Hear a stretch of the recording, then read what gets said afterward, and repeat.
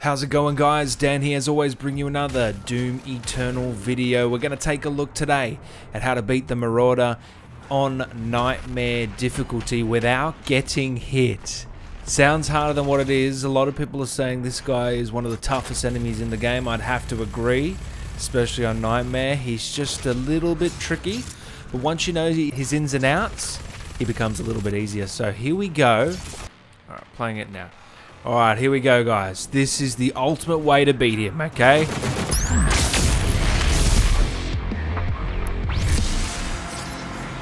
And there you have it. It's that, it's that simple. You get the BFG out, and you annihilate him. It is that simple, guys. No, I'm only kidding.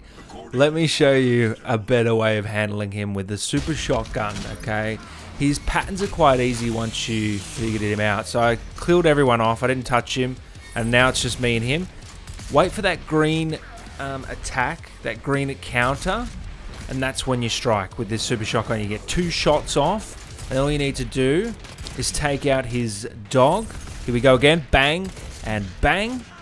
That's 4 hits now. And then he'll do a long-range, mid-range attack. Bang, bang. That's 6 shots. Move out of the way again. He might shoot his shotgun every now and again, so you got to watch the range as well. Long range attack, block that. If you run out of ammo, switch to this. That's 7 shots now.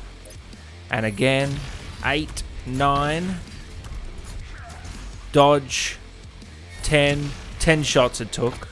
Bear in mind some of those were with some heavier weapons. So that's how I take him out. It's a pretty simple pattern once you get the hang of it. So essentially, you get 2 shots at him. He'll then move away. He'll do his long-range attack. He might throw out the dog, and then you just dodge those and then destroy him. Hopefully that video can help you guys. Of course, leave a like, subscribe, and I'll talk to you soon.